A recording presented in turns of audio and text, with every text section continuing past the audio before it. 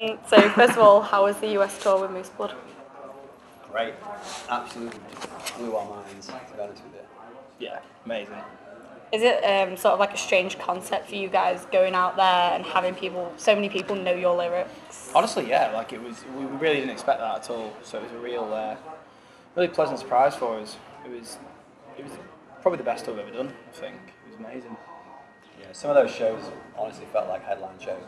Scary how many of those kids knew us. It was absolutely mad.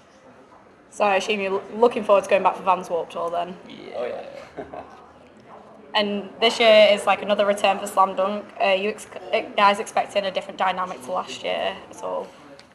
I just think, I don't know really, because like last year we didn't really know what to expect, and like we realised from each show that we had like a bit of a following, and it was pretty cool. And then this year they're on such stages like 5 times bigger.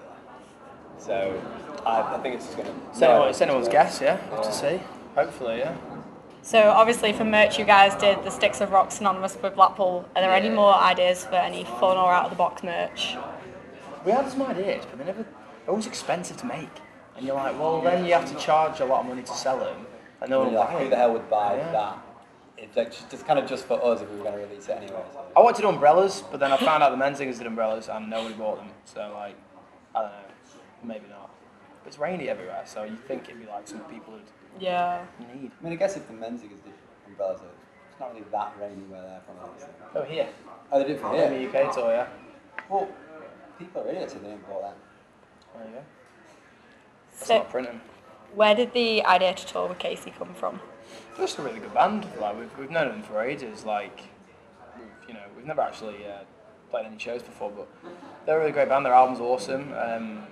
I kind of knew of a few of them in like their previous bands and stuff, and they're just an awesome band that we thought the bill would make sense, and luckily it kind of this was the right time to do it. It's more of an interesting bill as opposed to a lot of the, I guess we get roped in with all of the like poppy bands and all the pop punk bands and stuff like that, so it's nice to kind of mix it up again.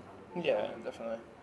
But with that, were you ever questioned, or did you ever question the idea of putting the two bands together just for selling tickets and whatnot? Not really. No, we've never really thought like that. We always just kind of go, well, who would be cool to play shows with? Let's do that. Then, I mean, if we wanted to do like a venue that was a bit above our station, then maybe that's the kind of thing you need to think about. But like, we've never come to that point yet. So. So if you guys could tour with any band, no limits, who would it be? I don't know how to answer this question. I always end up picking someone stupid, but it sounds stupid, but I genuinely would pick them. Just someone like, I don't know, like Destiny's Child, or It'd be sick. just someone really fucking massive and awesome. That'd be cool. I don't know. How about you?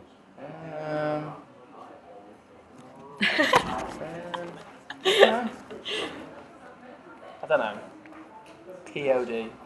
POD. Yeah. Out of everyone you could have picked. First name that came to POD. my head. Yeah. Alright. It's the only song that anyone knows. Yeah. We saw them. Like, we played below them in Reading, as it is years ago, and it was POD, Alien Ant Farm, and Hoover Stank. Played like a kind of. Remember when we were? Yeah, they opened it. Really? Remember when we were a band kind of tour, and I swear they played like all their hits. They played them twice. And when they played live, they opened and closed live. That's hilarious. So yeah, POD I would tour with. Okay, so Blackpool Grime Media. What's your Lil T. opinions? Shout out Lil T. I think it's sick. I think they're great. Not They're overshadowing you guys then. I do A sometimes little bit. think that Yeah, a lot of views. I do sometimes think that like if we start saying that we're from Blackpool a lot, people are going to be is it going to just be synonymous with that? Do you know what I mean? I don't know. But I think they're great. Like they're legit. Like obviously it's quite funny, but they're legit talented. Like they're good at what they do, and the views you can't argue with the views, man. A hell of a lot more views than we've got, you know. They're killing it. So if Boston Manor had to send for one of the Blackpool Grime Media lot, who would it be? I'd send for Afghan Dan. I reckon I could rip him to shreds. Honestly, I like Afghan Dan though. He's a nice guy. I don't know, it seems it. I've seen him on the bus before. Have you actually seen him on Yeah, the like bus? getting on the bus. That's Afghan Dan. And finally, have you got anything to say to your fans that'll be watching? Thank you very much for supporting us. If you do support us, if you just clicked on this video randomly and check us out. Yeah, if you're seeing us on this tour, then thank you so much for buying tickets and, you know, jump off the stage and grab the mic and have some fun. We've been Turn It Up Louder, and thank you for watching.